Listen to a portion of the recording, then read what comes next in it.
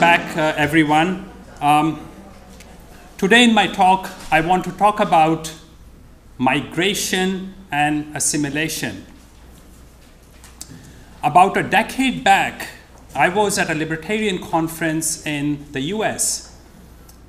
A speaker was giving a speech on immigration, and he asked a question from the audience.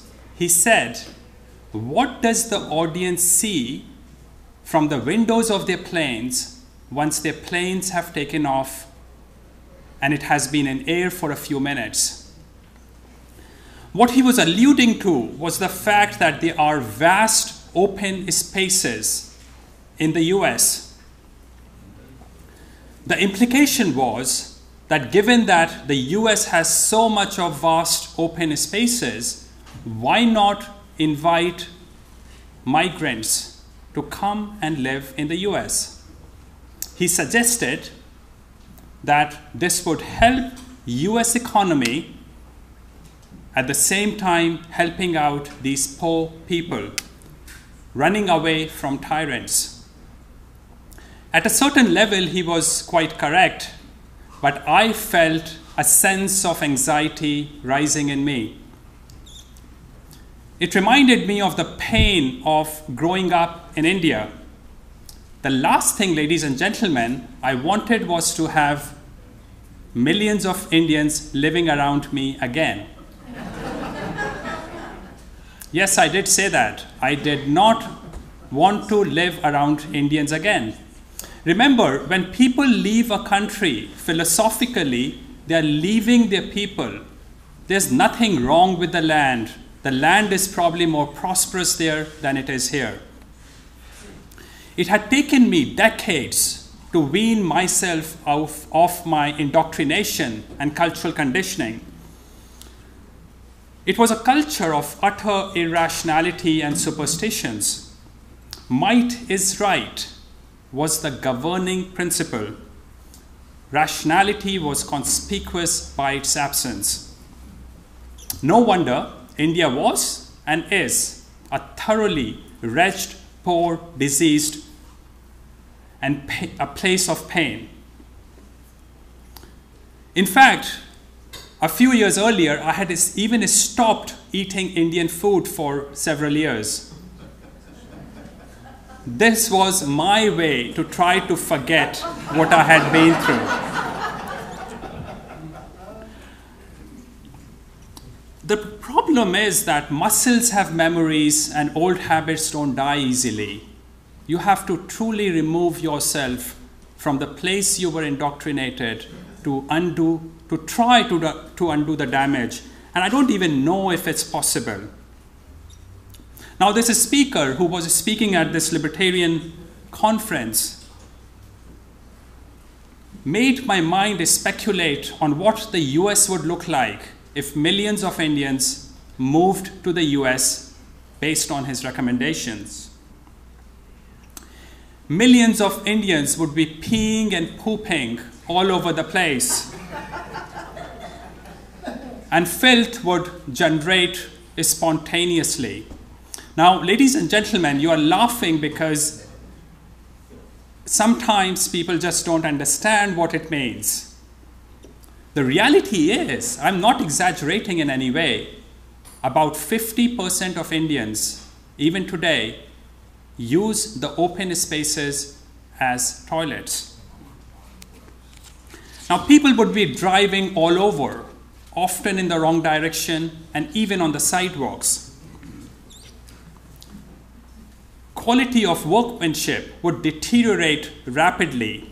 Everything would be a patch-up job, a job of expediency. I would be bribing everyone.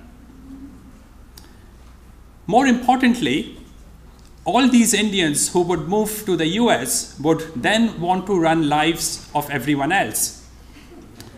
A sense of community and compassion would evaporate from the American society. We would soon start exchanging sound bites, slogans, superstitions, and irrationalities. That's how you communicate in that country. And there would be no mechanism to correct those superstitions and irrationalities. How do you use the tool of irrationality to reason with someone? I don't know any yet. Every transaction as a result would be based on conflicts. For everything would be based on might is right, not rationality. From all that is spontaneously a tyranny would emerge, not too different from the tyranny that exists in India today. Our institutions are merely a symptom of our underlying culture.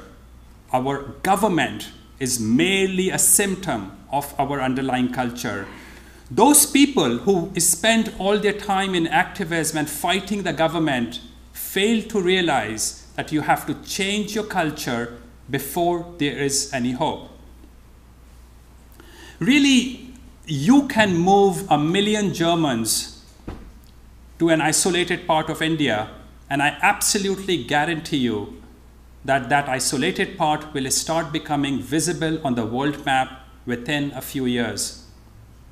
Similarly, you can move 1 million Indians to Frankfurt, and I guarantee you, if not in weeks, in a few months, Frankfurt will start looking like New Delhi. All the equipment would start going wrong, trains will start running late, water and electricity supply will become unreliable. But why should I depend on imagination? Not far from where we are sitting, a mere 30-minute walk from here is a mini India. It's called the city of Surrey. It's a very sanitized version of India though, but it's a black spot on the landscape of Canada.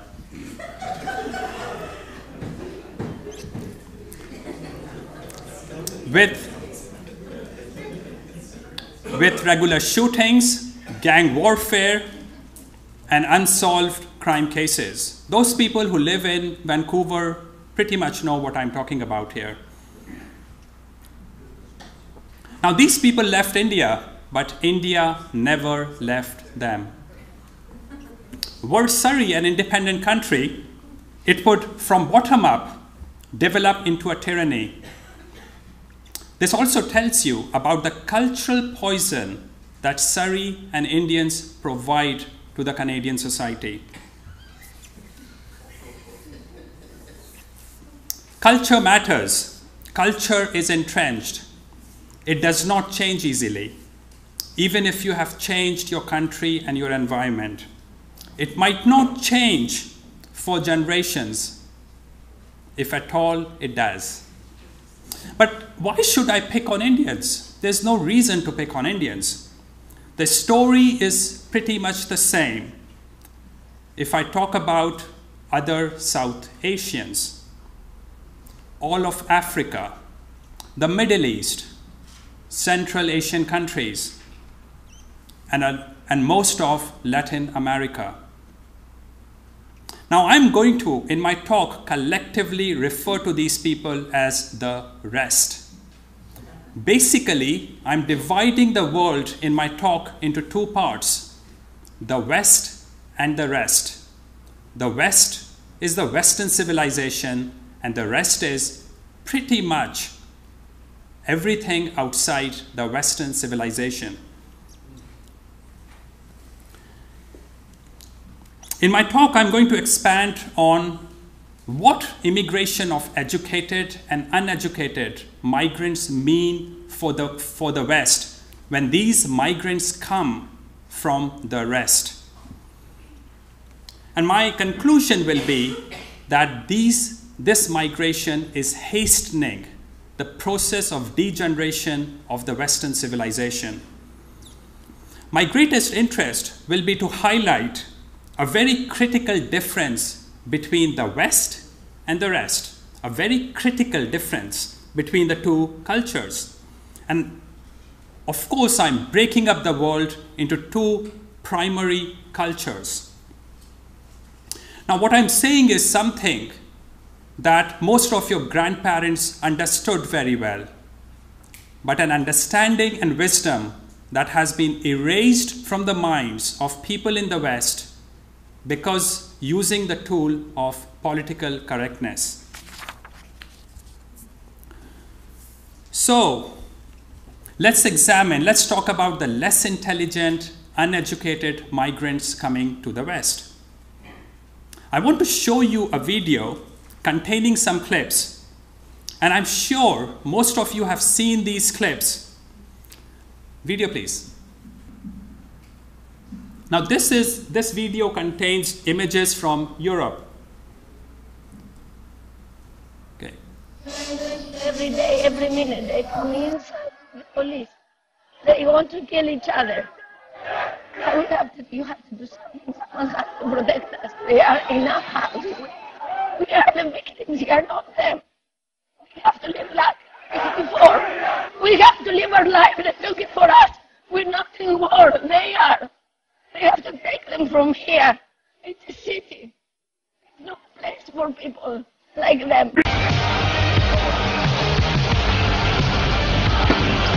A rapidly decreasing minority here.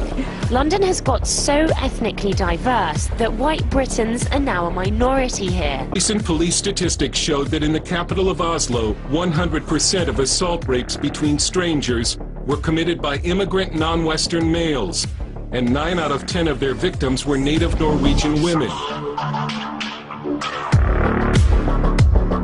The plan risked being labeled racist, fascist, even Nazi. Scores in Swedish schools are plummeting, or if crime in some areas has skyrocketed. British police go to hell! British police go to hell!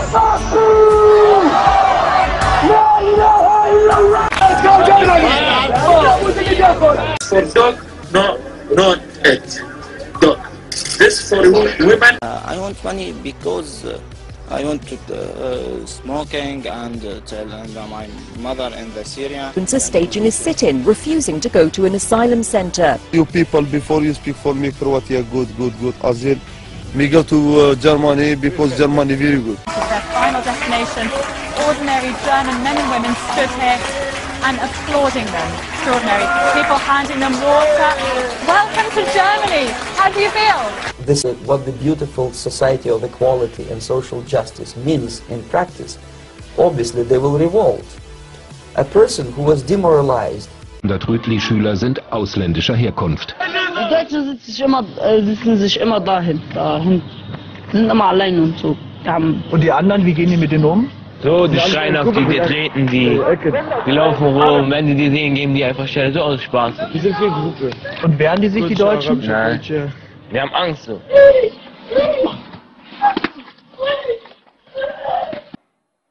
How many of you felt a feeling of disbelief, unease and confusion watching this clip? And I'm sure you have watched these clips many times.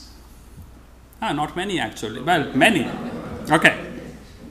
Now, this was subconsciously going on in your mind, which was leading you to feel this disbelief, unease, and confusion. Why should these migrants, instead of feeling gratitude, create an angry nuisance? Why should they destroy public property? Why should they steal from their kind hosts and abuse them? Why should they be fighting among themselves? Aren't they running away from fight? But they seem to be fighting exactly the way they seem to be forever fighting in North Africa, Syria, Afghanistan, Pakistan. These people have starved. They have been abused. They grew up in a totalitarian system. You felt disbelief because you thought that these people would be front runners in the fight for liberty, not only theirs, but yours as well, because you thought in your subconscious that because these people have lived under tyranny, they would fight against any kind of tyranny. But that's not what you see. What is the core reason that might help you connect the dots properly and get rid of your disbelief and confusion? And this is what the main purpose of my talk is today. But I'm going to talk about that once I have talked about the educated migrants next. Again, I'm going to pick on Indians, but that's only because I have a case study of Indians. It does not matter whether it's Indians or people from the rest, other people from the rest. Now, I went to one of the top engineering colleges in India. Most Indians I know in the US, my classmates, earn very high salaries, much higher than the average American salary. These are very hardworking people. They are very disciplined and very well educated. They work in the very top companies in the US. They pay their taxes, they follow the law, they live in nice houses, and they drive big cars. They send their kids to very nice schools. Their kids outperform in mathematics and sciences. And the moms in the evening drive around their kids to make sure that the kids participate in a plethora of extracurricular activities: swimming, ballet, piano, you name it. Now, these Indians in the US, the educated, intelligent Indians I'm talking about, tend to be religious, but they have a very secular worldview. They are extremely tolerant about other religions, particularly Christianity. And most of these people I know of, they don't do drugs or participate in any illegal activities. They sound like your ideal immigrants. My question is, which side of the political spectrum do you think they voted for?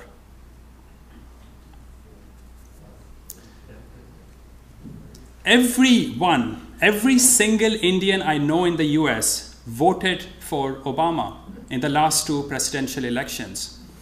Now, I have no love for the Republican Party, but I do want to understand why these Indians voted for Obama. These Indians support Obamacare, despite the fact that they can afford private health care themselves. They are at the forefront of fighting for higher salaries for teachers.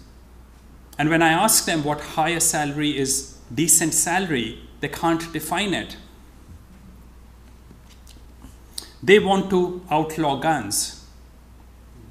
And these Indians, almost every single Indian I know in the US, would give the police right to accost people on the street and interrogate them, even if there is no evidence against those people.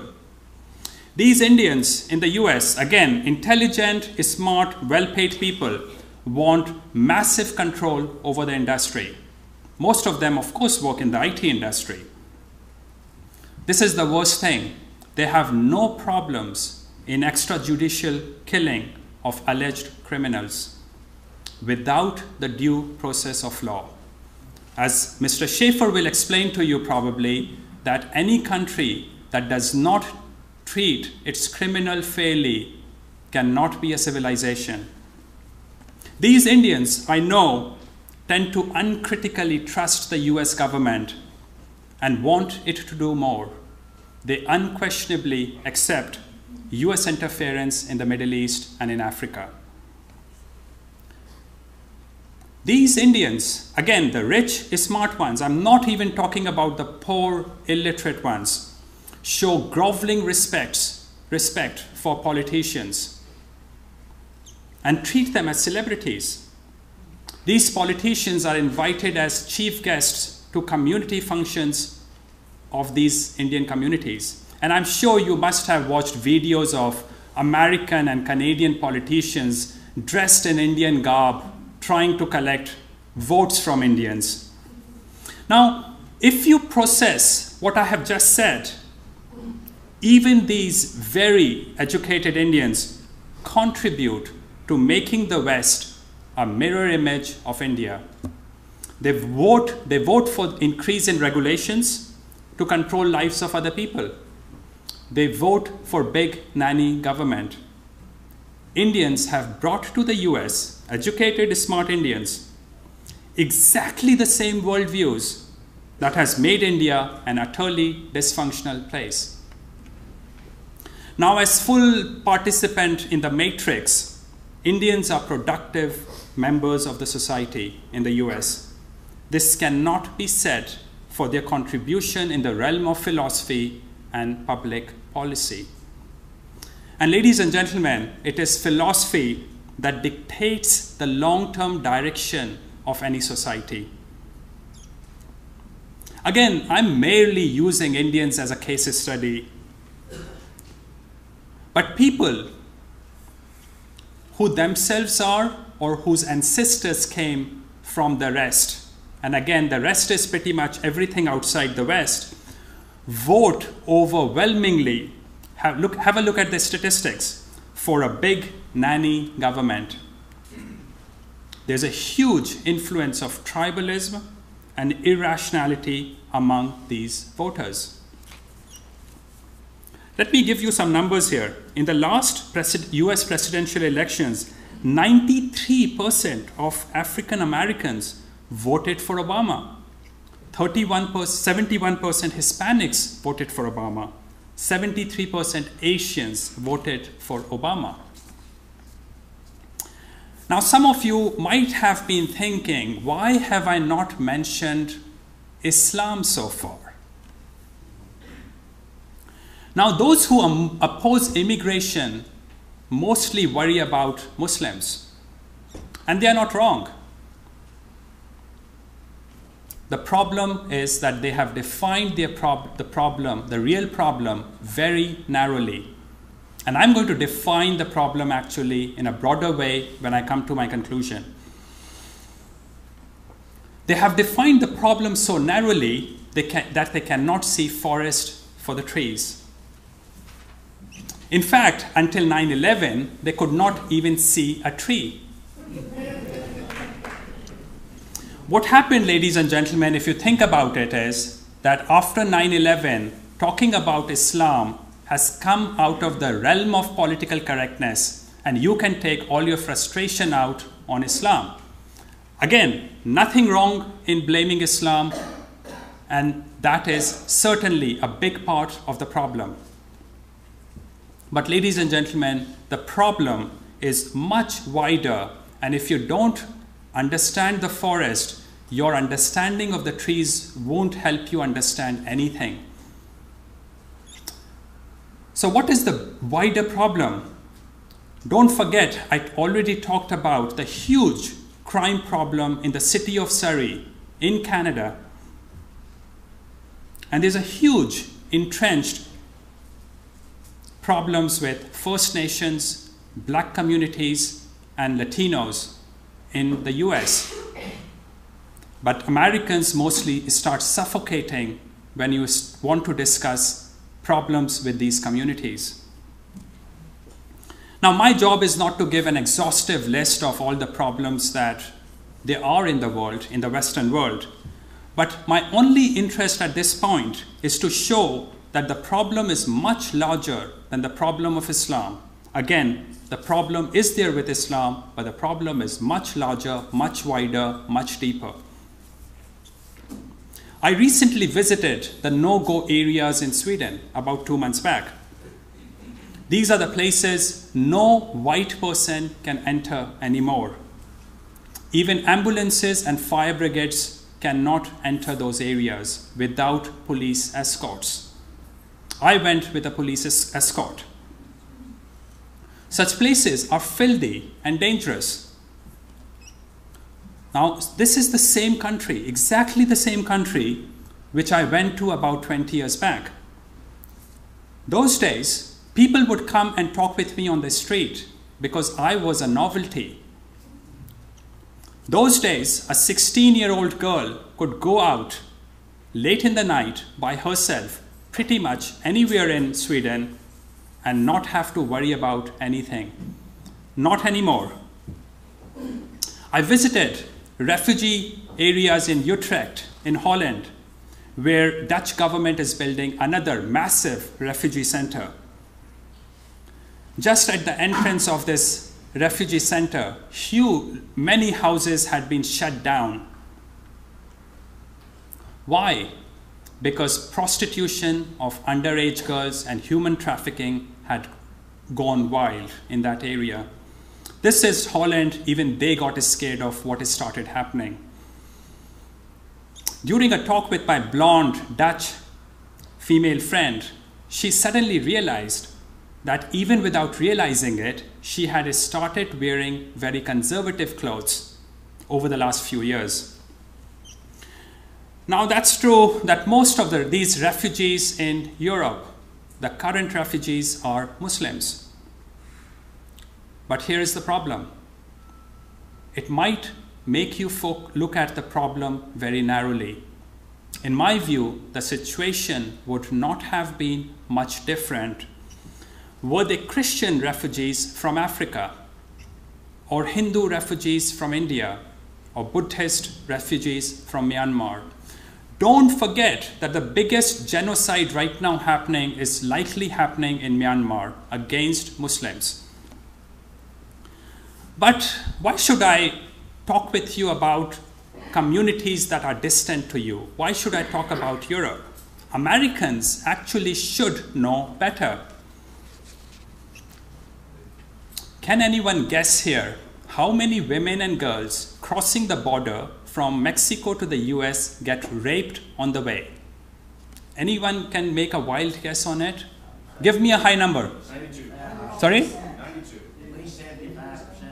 Right, okay, so that's very close. 80%, 80% women and girls on the way from Christian Mexico to the US get raped on the way. Imagine the kind of culture that allows this to happen. I'll show you another video which will probably suffocate you, but I'll show you nevertheless. All white people to move to the back. This is a black and brown resistance march. You will not be pepper sprayed all up in here. If you are for this march and you are here in support, you will appropriately take your place in the back of this march, because it will be truly led by the black and brown community, and that's it. All white people to move to the back. Make space, because this is a black resistance march. Right. This is a black resistance march. Okay, I think we can stop the video. Did you think that segregation had stopped in the US? Okay, so ladies and gentlemen, Islam is a problem. It's a huge problem. I'm actually not even sure if removing that problem per se would actually improve anything. But at least in the context of this talk, Islam is only a small part of the whole problem. It's a problem with people, not only new migrants from the rest, but even people with ancestry in these areas. The problem, as I said, is the people from Middle East, South Asia, Africa, and a lot of Latin America. So I want to get to the core of the problem here. Why did you feel this disbelief when I showed you the first video? And for that, I have to take you back about 2,500 years, 2.5 millennia back. At that time, Greco-Roman philosophers discovered the concept of reason. Using the vehicle, and Doug Casey would probably disagree with it, and I don't really have that good grasp on, and I doubt if anyone has a good grasp on how things actually happened. But aided by the environment, the concept of reason got infused into the European culture. Ladies and gentlemen, while the concept of reason might look like a natural state of being to you, particularly to those who grew up in the West, it wasn't that simple. It wasn't that easy. It was a process that took about 2 millennia. That's how the concept of reason probably took to sink in Europe. And often there were still serious setbacks, including 2 major ones just a century back. But about 500 years back, the visible changes, visible expressions of this concept of reason had started to appear in European society. You had Reformation and Renaissance, the Age of Reason, the Scientific Revolution, the Industrial Revolution, and the Age of Enlightenment. And if you think about it, none of this has yet happened outside the West. What you see around you as accumulated financial and intellectual capital in the West, and when I say West, I of course mean Europe, North America, Australia, and New Zealand. What you see as the accumulated financial and intellectual capital holds together because of one reason, and that is the concept of reason. I don't know how many of you go to poor countries, but their villages and cities look like war zones, even if they haven't had a war for decades or centuries. And the reason is that if you are irrational, capital does not stay there. It tends to get dissipated. It is from morality, it is from rationality that morality emerges. It is from rationality that a society learns to differentiate between right and wrong. God, ladies and gentlemen, did not send you a book on ethics. It is from reason that you learn to differentiate between virtues and sins. Only rational people are capable of understanding 10 commandments.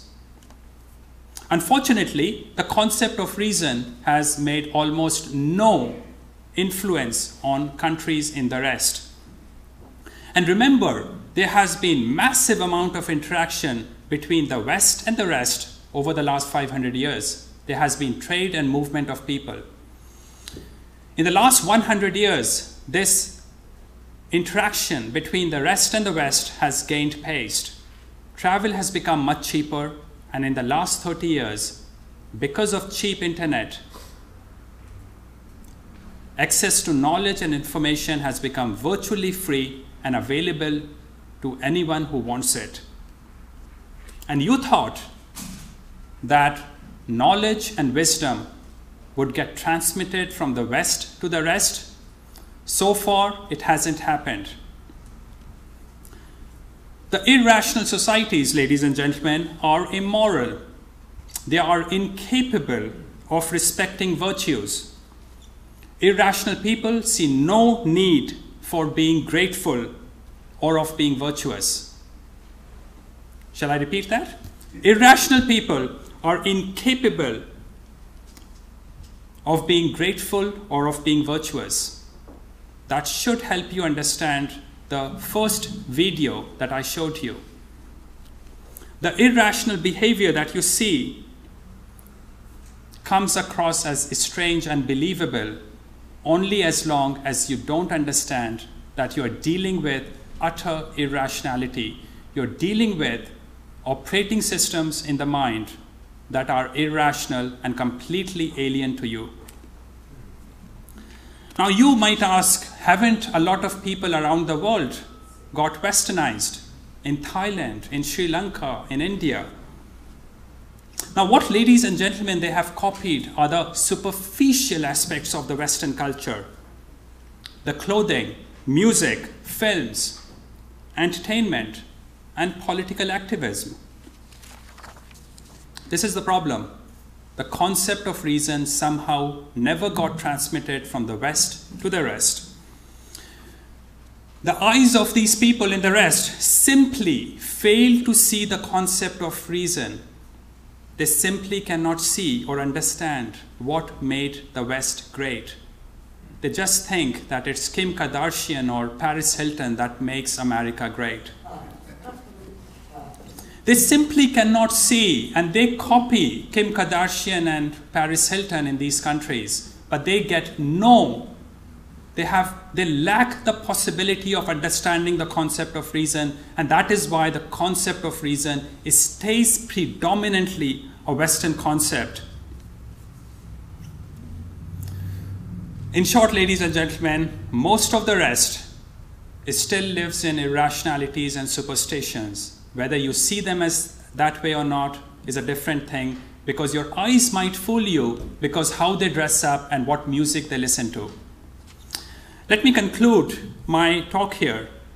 In my view, the problem is not, and I want to redefine the problem is not of migration. The problem is of cultures. Cultures do not mix. And there are two kinds of cultures in the world: culture of rationality and culture of irrationality. The Western civilization is based on the concept, on the culture of rationality. It is the only civilization based on reason. Most of the world outside the West continues to wallow in superstitions and irrationalities. My personal guess is that they have actually been disincentivized from becoming rational. And the reason is that they got the free gift of technology from the West without actually having to work for it. They take too much credit for their economic growth, but most of that is a result of technology transfer, not of anything else. People of the West and people of the rest have different operating systems in their brains. They process the same information differently. These two people seem to philosophize and communicate, but they don't. This does not change even after generations, even after people have moved from one society to another, even after they have gone through Western education. So just before I end my talk, I wanted to talk more about something else, but I don't have the time for it. So I'll just leave you with that conclusion. But I can talk about it if you have any questions on it. Many people think that what is happening in the West, it will be Europe that will degenerate faster. But if you redefine the problem the way I have defined, which is that the problem is not of migration, but of culture, you might start to see that it is the US that will degenerate faster. And my view, US might have even gone past the tipping point. You will know about it in a few years' time. Ladies and gentlemen, thank you very much for your time.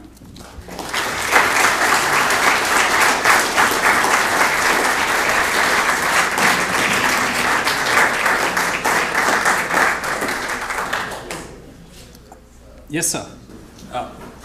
Where would you place Russia, China, and Japan? West or West, or in between?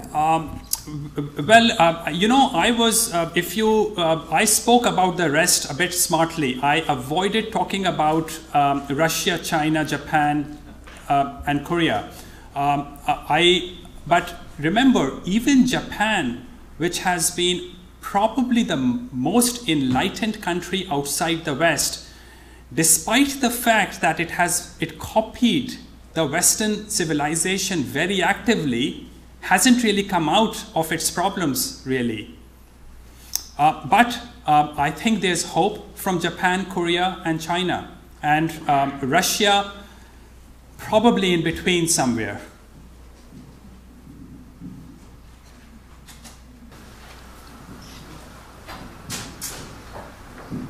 Hi.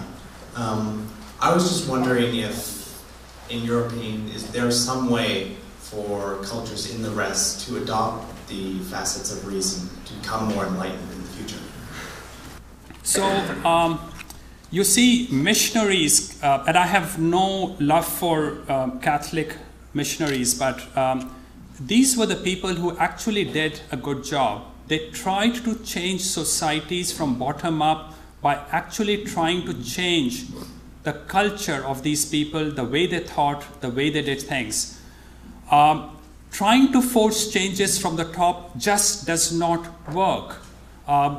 if you remove one superficial problem, you end up with many other problems in those societies.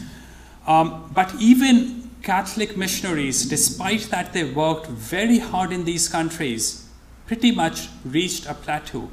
They could not really change a lot after a while. So I don't have a solution to that. My interest was to merely portray a picture of the problem that exists. Yes, Michael? I understand the divide, reason and irrationality, but is there an actual war on reason? Is there a war on reason? Well, those people who can't even comprehend the concept of reason, where in their brains the word reason makes no impact, how can there be a war on reason? So I don't see a war on reason anywhere. You see, the big problem in my view is that these societies are based on tribalism. You create instability in these societies, and violence has to happen to bring them to a new stage of stability. And that's what you face in the Middle East today. That does not mean that by so they have to have their tyrants. There's no other way for them. If you remove their tyrants, they will go through a lot of violence, to go through a restabilization process, a negotiate agreement as a result of violence rather than reason. And this will always happen in these countries as long as concept of reason hasn't reached them. So far it hasn't, and my experience tell me it's actually getting worse, not better. They have copied all the entertainment aspects of the Western civilization. They have completely failed to understand who Doug Casey is. Yes, Paul. Paul here. We have exchanged many emails and comments over the internet, so you kind of know my opinion on things. But I think there's one particular group that is separate. Within the rest, there's one particular group that has an agenda, that has a book, and in this book, the book says that we are the enemy. A friend of ours married, she's a lady from Canada, and she married this American fellow from New York. They went to Kuwait, and she was a teacher. She tried to teach little boys and girls, teaching English and other things. And these little boys and girls turned to her and said, "My parents say I cannot be your friend. You're an infidel.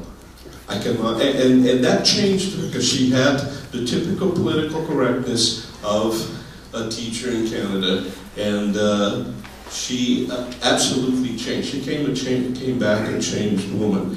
I find that this is disturbing. I think the rest that is not under Islam has a chance of somehow miscegenation, it's called. It's a blending, but the Islam has a directive not to. Well, yeah, I don't have anything against you on what you said.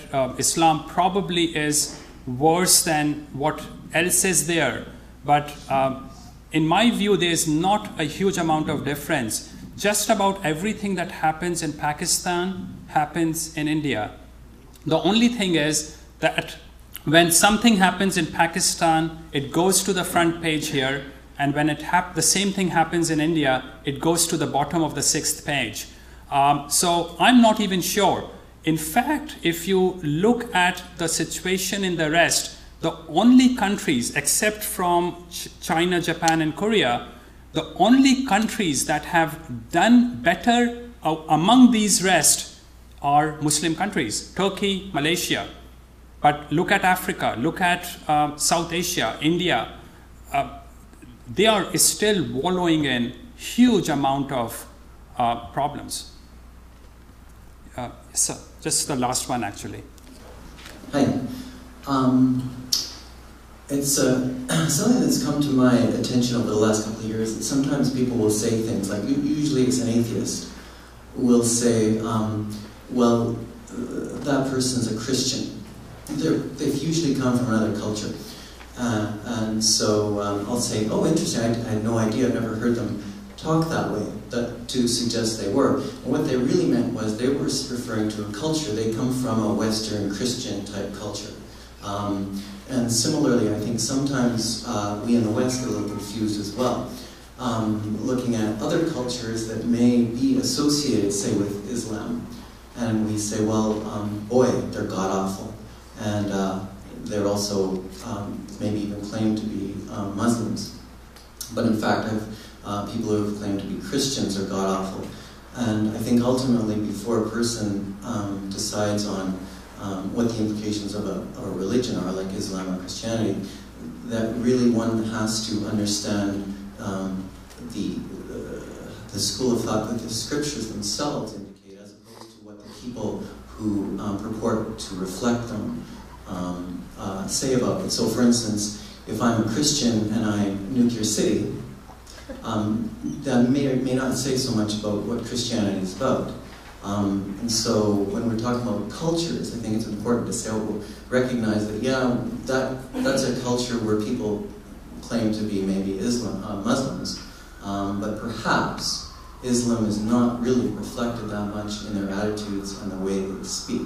And so I just want, there's no question there, it's just a comment that I think that I'm reluctant to attribute to a religion what I see in individuals. I see a lot of people who are, people would say are Christians, I would say they're not Christians, they're fake Christians, they're something else, and the same with any religion. Well, in my view, people choose their religion based on how their mind works. So the less enlightened people might choose Islam, slightly more enlightened people might choose Christianity, and maybe more enlightened people might choose atheism. I don't know, I'm not saying I'm smarter than other people, but because there's a lot of statists among atheists. But what I'm saying is that which one is the horse and which one is the cart is the culture and the kind of people. The horse, in my view, and the religion come next. They pick and choose what works for them. Christianity probably had a lot of bad aspects of it, but these people gave up on the bad aspects of it and moved on. So I think Islam could have done exactly the same thing, and it has in some areas. Malaysia, again, is one of the probably a better example in which, from what I have seen, it's a very moderate country. Anyway, ladies and gentlemen, we will break up for 5 minutes. We just want to reset the tables a bit, and then if you could come back in 5 minutes, please. Thank you.